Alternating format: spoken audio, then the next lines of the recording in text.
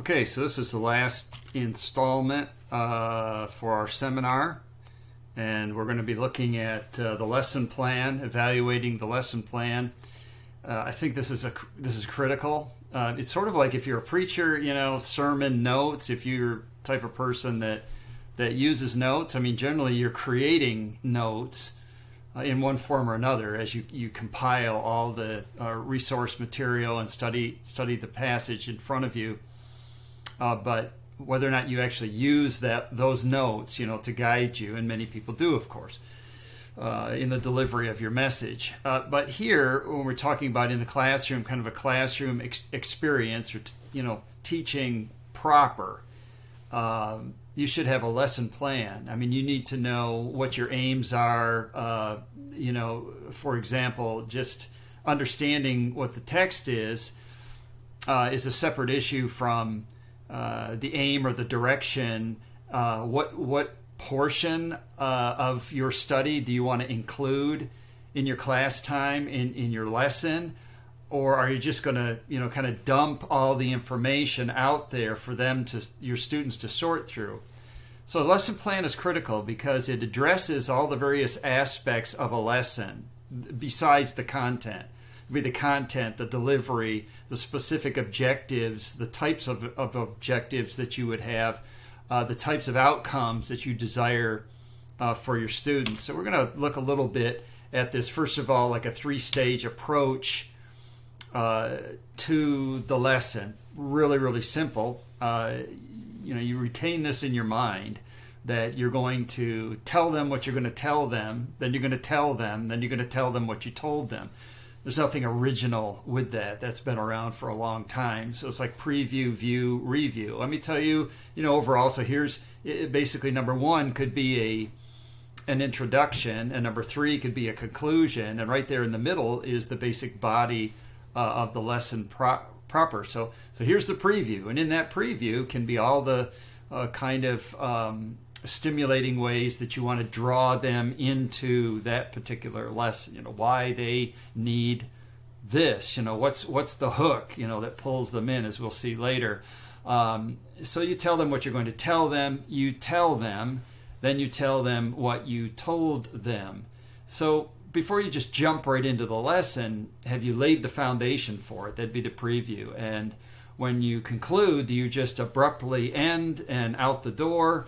Or is there some meaningful way that you can connect all the dots and sort of resolve the plot, if you will, of what you've been trying to tell them? You want to be sure when they leave that they leave with something, but be sure that that something that they leave with, or that you leave them with, is what you intend to.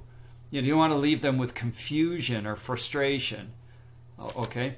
Advantages of the lesson plan, then. One is that it allows you to sufficiently prepare because you go over all the various aspects of the class, what's going to go on in that classroom, from the teacher's side of it or from the preacher's side of it in the congregation, to anticipated outcomes, how exactly you are going to construct that material, and which are you going to choose, and for what purpose, and you have a good understanding of the students in the classroom as well.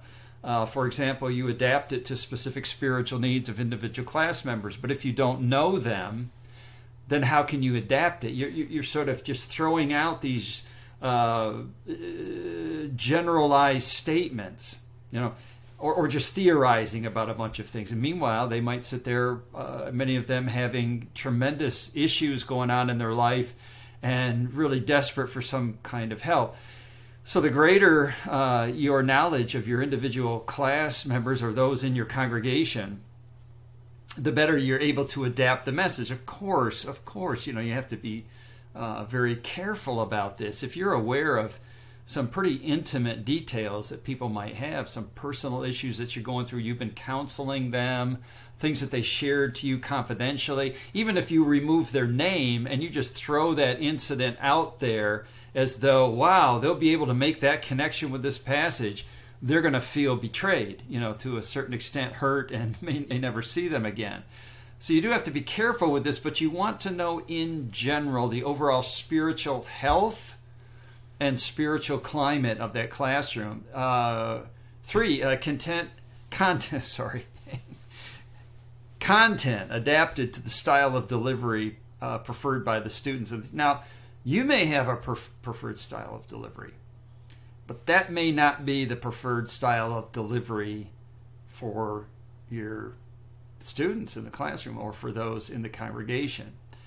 So you have to be thinking, how can I interest them? How can I sort of bring them out? How can I get them to engage this material? We all have our personalities, we all have our style, but it also can be age group wise. And some things that we can do can either turn off, like if I'm an older person, I could easily turn off or bore somebody who's younger because I can't quite relate or connect. Could be just the way I dress or the way I talk or my vocabulary. Or if you're a young person with older people, they can feel like you don't understand their situation. Some things that you say might be confused as being inappropriate or something. But yeah. You have to adapt that. You have to be able to do what will best result in communication. Not just information going out, but you've encoded it in such a way that the person then who is the respondent, the recipient of this message, decodes it, understands it, and through discussion in the class and such, you can have a significant amount of feedback until that crystal clear truth comes out that's transformative for their life. There's greater liberty in teaching, being freed from, kind of a manual textual style. What I mean by that is, if you're just staring at your notes all the time and reading from your notes, or worse yet, it's like this, right? So in front of me, what if I just read the PowerPoint and went on to the next one? So you have to be able to sort of use these bullet points and maybe even just have them in your mind as signposts, these bullet points, but you've done the sufficient study and prep work so that you can be free of just locked in and your eyes locked in and focused on, some people want to be so verbally correct that they read their messages because they've got little interesting turns of phrases and things that on paper and in isolation from the students or from the congregation seem, wow, that'll be such a great moment when I say that. Won't they be amazed? And you find out it's rather flat, when you're actually saying that. So the key is to liberate yourself, from these notes and this manual approach. Also, 5, your lesson plan can be retained for future opportunities. It's not just a one and done. Class participation is built into the lesson plan. How are they going to be involved? Or, even with a congregation and preaching a message, how are you going to engage them? What kind of involvement? And it could be just something as simple as if you're the type of person that stands behind the pulpit, has the notes in front of you, is virtually reading their notes, and making precious little eye contact, you're going to lose folks pretty quickly. And so even if the engagement is not so much, it's still kind of a monologue. But there's the use of rhetorical questions. Like how does that make you feel today? What's happening in your life today? Have you experienced that? These rhetorical questions, what makes them think now? And then if you step away from behind the pulpit, and you sort of move out to the edge of the platform to one side, and you're looking people in the eye, and you're using your hands, and you're reaching out to them. You're attempting to identify with them, and you move to the other side. And there's this. It just makes the delivery so much more authentic, and as though you recognize they're in the room. It's not just you imparting information, but it's all about them. The lesson aims, number 7, are identified, and they drive the lesson flow because you've predetermined. You don't get distracted on something and start going this direction and this direction because this is so fascinating to you that you're uncovering every rock and every pebble and looking behind every bush, so to speak, of the details. You get lost in the details. But instead you have very, very specific aims. This is what we want to accomplish, And so all the different parts of that lesson all converge onto those aims. So you could come to the conclusion, let's see, I told them what I was going to tell them, and hey, I stuck to it. I told them, and then I told them I tell them what I told them in the conclusion. And can you honestly say that you did?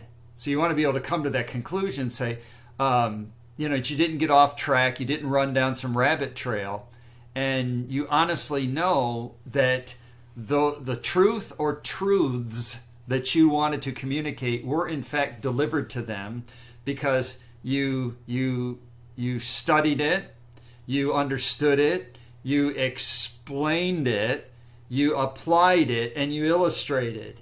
And you say, well, job done. And you came to that conclusion and say, look, this is what we set out to do. And we did it. And now you can pray that there's some results from it. And then you want these results to be cumulative.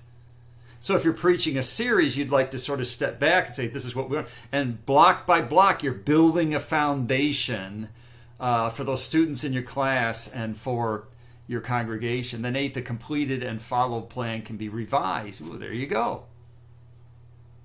And you revise it. And sometimes what works for one group, this might be a totally different group that you're speaking to. And so you can revise it, or maybe just based on feedback. We'll talk about assessment in a few minutes, but maybe just based on the feedback, you say, yeah, that illustration, I could tell I lost it. I lost it on them. They were gone. Or it was a good illustration, but they remembered that. The trouble is, it didn't link to the application whatsoever. It was just a good story. See, all those types of things. That's all valid. Don't ever feel bad because there's some feedback and an opportunity to improve. So let's look at this. Adapting the aim, number 1. So imagine you open up a Word doc, whatever you're going to use, and you begin, or even these digital pencils are pretty cool now because you can just scribble things out on there, all your conceptual ideas. And sometimes just drawing some circles and connecting them together, or arrows together in boxes. You might be that type of a person. That's all you need is your iPad there with squares and boxes that you're signposting the big points, and how your whole thing flows. It's like storyboarding. Maybe you just do that. You just draw it out. Just draw it out. Here's your storyboard, and then you stick to that. Maybe that's your way of freeing yourself up for the presentation.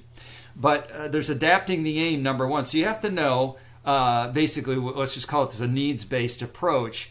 So ask these questions, of course, rhetorically, but analytically of your students. So here's the lesson. There's intellectual, emotional, and volitional because we're tripartite beings as human beings. We think, we feel, and we do.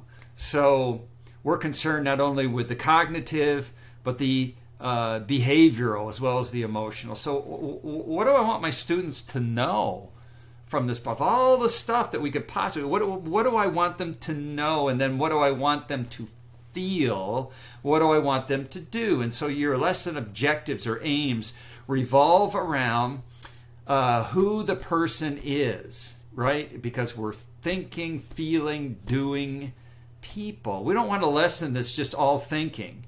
We don't want a lesson that's just all emotion. And we don't want a lesson that basically just demands people, barks out rules and demands things of people that you haven't explained to them why this and what this really is and why it's important. You haven't moved them to the point where they feel a certain desire and urgency about the significance of this truth to their life. Readying the resources is another thing. So you take out this Word doc or take whatever and you say, I'm going to develop a lesson. But now I could give you one. I could give you a format, but you can do it easily yourself. Here's the text, here's the date, here's how I'm going to introduce it. You put that in there. And these are the aims. This is the concerning the intellect and thinking, concerning the heart and the feeling and the hands and the doing and those things. And you just put them very simply in there. Then readying the resources. What kind of resources are you going to need besides the classroom or the pulpit? What are you going to need? And so most of these things are technical and logistical. For the actual instruction. We talked about Logos software and, all these types of things. Great websites, great commentaries, and all these things that you could draw from to study the text.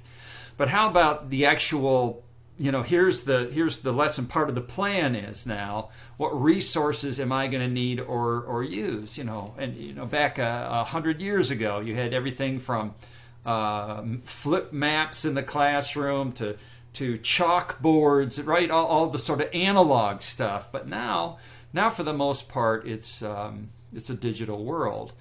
So you have to be sure you've got all the media set up, all the media that you're going to need, the media, the stuff that's prepared. And listen. So you're not a PowerPoint whiz. Let's say you're not. You don't have all the bells and whistles. Don't make it all about cute transitions and all that stuff, because why? People will just be fascinated with the cool graphics and everything, and you should be more interested. Did they get the lesson? Now, it's neat if you can do the both. If you're skilled and you can do that, but you don't want the technology to take away from the power of the lesson. It can support the power of the lesson.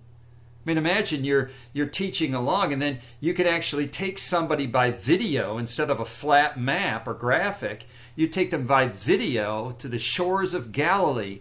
This is where Jesus and his disciples would have set out in this boat, and so on.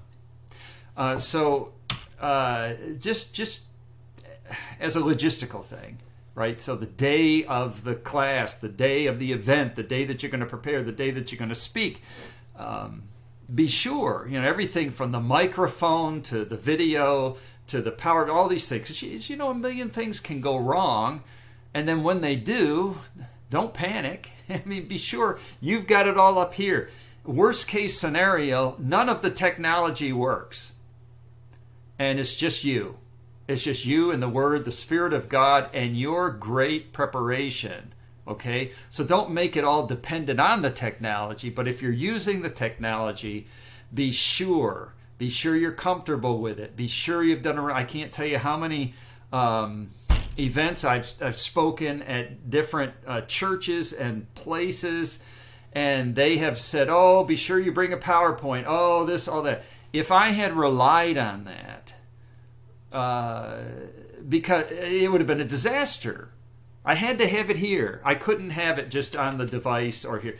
And the reason is because even the best of churches with the best of staff. Oh, well, our guy that usually does the AV, he couldn't show up today. So here's Brother So-and-so going to try to do his best, but, it didn't work. So I'm just saying, you don't need that distraction. Can you imagine you've prayed for that class and those students, and you've prayed over the text, you've prayed over your studying process, all of that throughout the week, only to get there on class day and feel you're totally a failure because the computer wouldn't sync with your iPad, or you had queued up a YouTube video and it wouldn't play, or the audio started doing a bunch of feedback, or so. Just to say, don't make it all about the technology. Now, you may. Having said that, there's some wonderful things that you can do, right? So that's great. Let's do that. There's streaming media, and even most of the iPad types of things, you can whiteboard on them and do a lot of things. Of course, it's not talking preaching, but when I'm speaking, I've got a 70-inch television set next to me with a graphic on it, or if I want, I can flip through different graphics or charts or whatever's needed. So just all kinds of cool things that we can do today. Streaming media as well. This sometimes can be a hassle, if you're making all those connections between your mixer and you're splitting your signals and trying to go in different directions from the camera to the computer, then to upload online and all this stuff. But when it's done, when it's set up, it can be really, really effective, because it's not just the classroom. It's not just that congregation. Now you're streaming out there to other people who can consume what you are giving them. Then if you're making video, of course, you've got all the post-production possibilities. I'm not suggesting that everyone has to be all up on this, but it is helpful. Like if you want to preserve this, let's say, with the wonderful opportunity of doing this, we can preserve this and archive all this great stuff in video. We can chop it up into smaller bite-sized sections. You can create YouTube channels and archives and all these ways that people can consume, can use, subscribe, and use this stuff. How about stimulating the students? Well, you don't do that with an electric prod, but how do you get them excited about the lesson? And so there are a number of ways to do this, actually. One would be, discussions and classroom discussions. Of course, it's so obvious. But even those discussions have to be controlled. I know I've had here at our church, we'll do a Friday night, invite people in. It's sort of discussion, but then it's not. It's basically I will present the material, and then there'll be some time after. It just can be a problem sometimes controlling. If I'll say it this way, if you have content and a limited amount of time, you either have to, if you're going to use discussion, cut way back on the content or introduce the content during the discussion, because what happens is you'll only get about 3-5 minutes of your content out there before all the questions and the back and forth and so on, and pretty soon your time is gone, and so are your good intentions for a lesson. But nonetheless, you can use discussion and use it effectively, but I say controlled discussion. And it helps steer the teacher away from just pure lecture. And again, if you're preaching, this is more in the form of rhetorical style. It's a form of persuasion by which you engage the student, but not in the sense of them directly responding, but them thinking through this rhetorical question that you've thrown out there. So there's a range of questions. It can be rhetorical, again, as I've mentioned, theoretical, more concerned with the concept of something, or personal as related to the individual, or hypothetical, kind of what if, experimental basically says, how do you think this would work out in your life? Like if you were to try this in your life, what type of experience would be derived from this, whether it's negative or positive? Biblical questions based on, does the Bible speak of this some other place than this particular text? Theological questions can have to do with how does this impact our understanding of salvation, so on.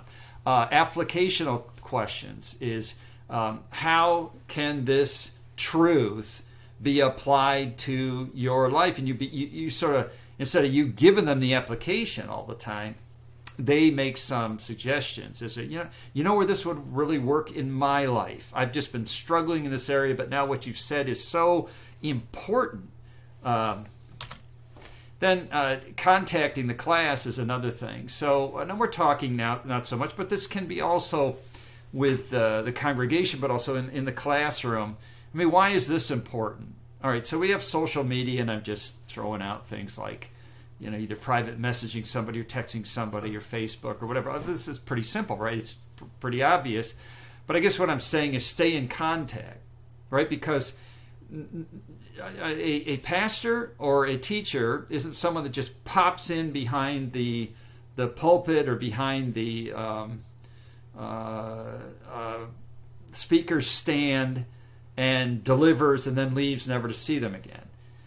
And sometimes the best classes really are those where the teacher takes and the pastor takes some active sort of step to engage the students, to want to know about their life, their family, what they're going through, what they're struggling with. And that's part of this. Stay in contact, keep in contact with the class early and often. preparing the presentation. And all this should be in the lesson plan. We're talking about a lesson plan.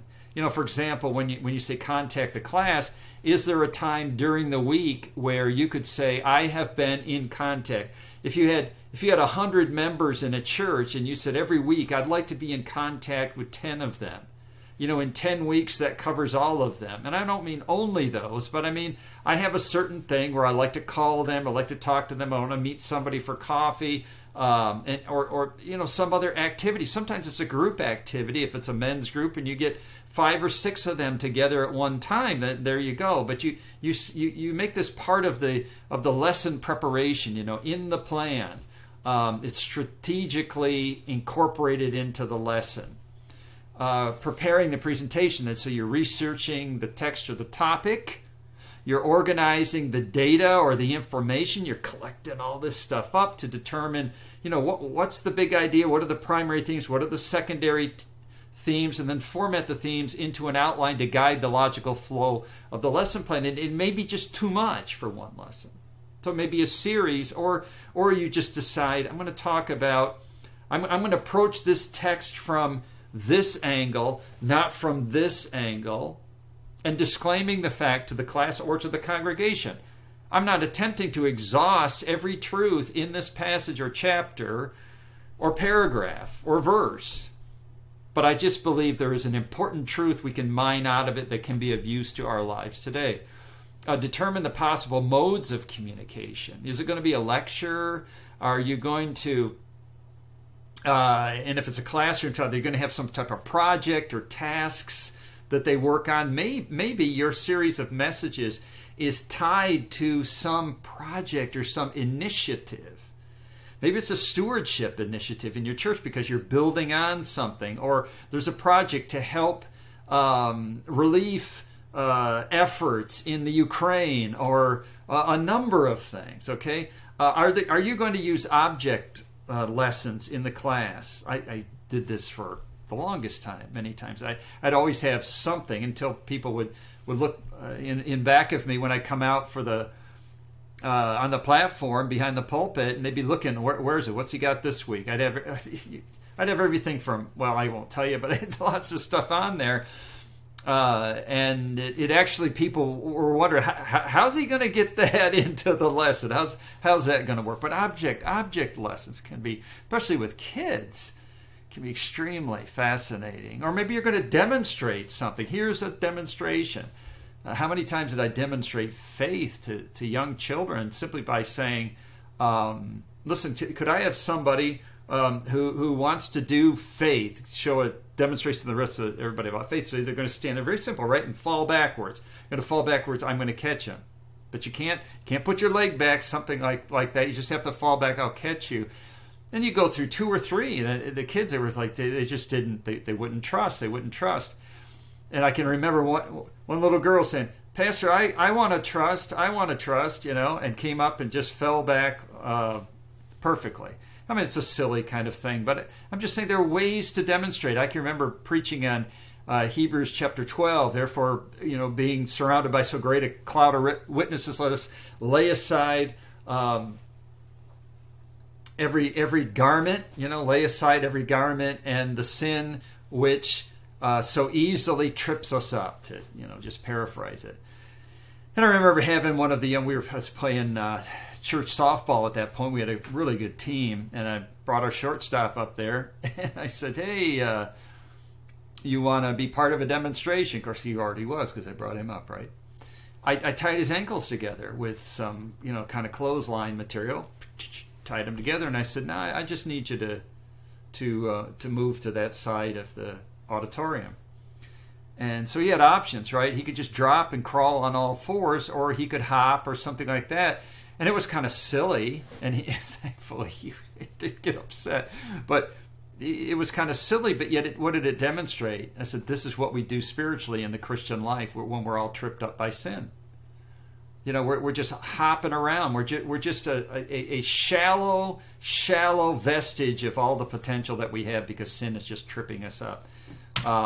Involving the individuals, right? This is really significant, So the class activities are so integral because you want people to be engaged with the material. You want them involved. So, discussion's okay, but we think of psychomotor stuff, how the actual use of the hands or things that you do, actually doing something physically or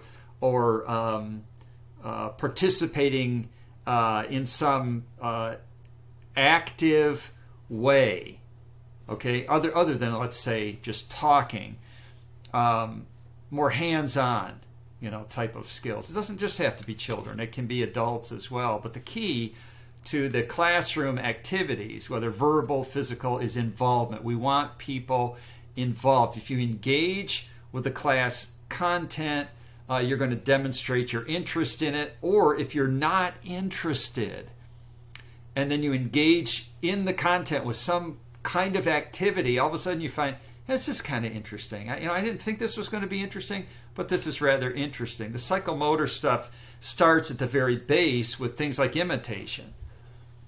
Just imitate. So if you're looking at something from the life of Christ, can we imitate him? Can we imitate that? There's manipulation or actions performed through memorization or following directions. How much memorization should be involved? So you use all kinds of devices, but from week to week with your sermons or with your presentations in the classroom, how much of that do you want them to retain, going forward? And memorization, simple things to memorize along the way. Precision is just, you keep making this harder and harder, right? Because just watching and doing, now memorizing is a little bit harder. Precision, where the performance comes more exact, actions more precise. You become more specific now as far as the intention, and less general. Articulation, several skills performed together. So now it's multiple things converging all at once. Naturalization is you have now achieved what the desired outcome of learning experiences is, and that would be, it becomes second nature to you. You've habituated it. And so you start by having a series of classes on overcoming anger and people that are having difficulty with anger and the bitterness and envy and jealousy that all goes with it, but the anger. And you can imagine coming to the point where all of the various stimuli in your life that would otherwise have produced anger now don't seem to do that anymore, because you've habituated all of these sort of practices of humility, of love for others and things like this, to where anger really has a tough time breathing because you've taken all the oxygen out of the room. Evaluating the experience, then you ask for feedback, sincere, constructive feedback, maybe a survey you could put together, some measure to assess teaching style, like teaching style, how you're teaching. Is that something that the students like? Same thing with preaching. Is this something, instead of just saying, well, I'm the preacher, that's my style, that's what I do. But what if somebody said, you seem to be too stationary, and maybe you could move around or something. Or some people move around, but they move around so much it becomes distracting. People can't even look at the up there on the platform. But you go through that content, effectiveness of activities. Do you like these activities? Do you not? Maybe you want to take the class outside and do something like that. Maybe you want to do a classroom that, instead of in the building, is out on some hike, on a mountain or horseback ride or something, if people like outdoors types of activities. But all these suggestions as to how to improve the class. So you have Survey Monkey, for example. You can use something like that and develop it. People can participate. And then avoid discouragement. If you faithfully studied, understood, explained, applied, illustrated the lesson, be encouraged. You're going to always get negative feedback somewhere, but if it's constructive, it's good. But you might get unwarranted criticism. You might think, boy, I had such high hopes for that lesson or that message, and it just seemed so flat and the people unresponsive. So remember Isaiah 55:11, so is my word that goes out from my mouth. It will not return to me empty, but will accomplish what I desire and achieve the purpose which I sent it. 15:58 of 1 Corinthians, therefore, my dear brothers and sisters, stand firm. Let nothing move you. Always give yourselves fully to the work of the Lord, because you know that your labor in the Lord is not in vain. Galatians 6:9, let us not become weary in doing good, for at the proper time we will reap a harvest if we do not give up. I want to just finish with the teacher-learner process, or we could call it the teaching-learning process. So it is a process. It's an ongoing thing. It's a dynamic between the teacher and the learner and the process. Those three things engaging at the same time. So when you look at the teacher, what does the teacher really bring into that classroom, or the pastor, that preaching encounter? What's your particular philosophy in terms of your thinking, your worldview? All of that becomes clear. Your personality, your way of presenting, your passion, the purity of your life. In other words, are you just verbalizing things that you yourself don't practice? Is there a sense where you're relying all on the intellectual side, or and also, is there known sin in your life? Are there things, and this becomes a real problem. You have people that are very, very gifted and try to get by on their personality alone, because they're such a gregarious maybe person, or a strong personality, or they're just gifted intellectually, but yet their personal life's a train wreck. So, just purity can be absolutely huge. Precept, the actual source of truth that you've put together. Are you mindful of the text and careful with the preparation of the text? So your preparation goes along with that. So how many times in Scripture do you read in word and in deed, in word and in deed? So precept would be, in word. Are you faithful in giving out what the word says? Preparation would have to do with that. We just spent quite a bit of time just on the lesson plan to ensure that the preparation is there, that you're not just winging it, so to speak. Performance has to do with you yourself, what you bring, but do you actually live what you teach? Okay, you're gonna have, if you're a pastor, you're gonna turn off people in droves if the person you are outside the pulpit is different from the person you are behind the pulpit. Priority and purpose. So the teacher who has the priorities in place will be reflected in their lifestyle, in terms of where do the students, where do the congregants, the parishioners, the church members, where do they rank in terms of your life?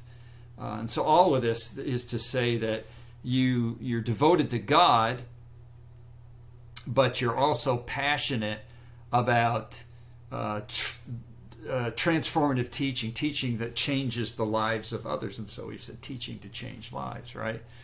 Of course, you have to have your priorities in order, and that's God, that's your family, your spouse, your children, and then ministering to other people. The minute you start getting your priorities all out of whack is the minute you're going to lose credibility with those that you intend to teach. Teacher is much more than intellect. Teacher is much more than information. A teacher is the whole package, all these things. And you're purposeful about it. It's clear. People get it clearly when you teach and preach that this person is a person on a mission. That's your purpose. My personal mission to make Christ known verbally, through my life, through my message, through my family, through our church body. What does a learner bring into it? An inherent deficiency. You have what they need to learn, and so you're imparting this, but they also bring in individual life. And that is, you meet them where they are. Instructional level. Some people are new in the faith. Other people been around for a long time, but maybe have just gotten so used to calling it in. So used to just, my goal today is to sit in the class or sit in the congregation and get fed intellectually so that I understand it, but really have lost sight of the total purpose of putting it into practice in your life. So challenging them, trying to wake them up. But the instructional level can be different, in a congregation. And so you have to sort of modify vocabulary, modify concepts. Don't always be given illustrations that relate to maybe upper income folks, but maybe there's also illustrations that almost make noble not having a lot or being impoverished at times. And an incomparable look. This idea that this person needs to be directed towards Christ. I mean, that's what we mean by incomparable. It's I'm looking at it because it's not spelled right. Sorry. But this is the idea.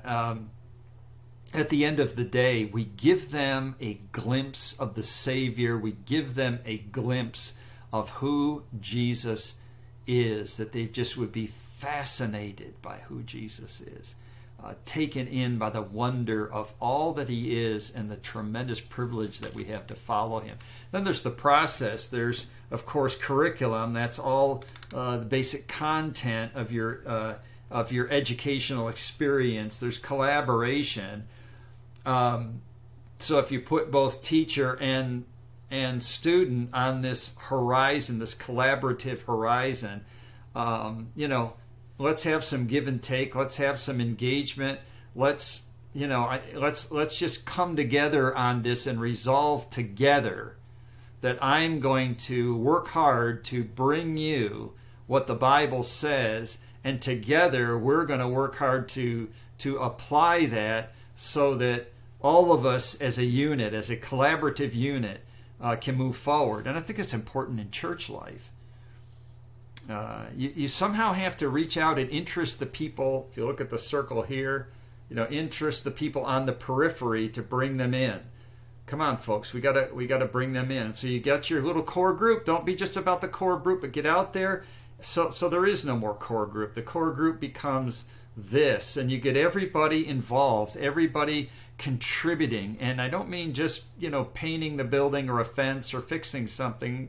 I mean in the sense of the truth in the lesson. This is a collaborative process between teacher and those who are taught, preacher and those who receive the message, that together we are all growing. We're all growing together. We're not leaving anyone behind.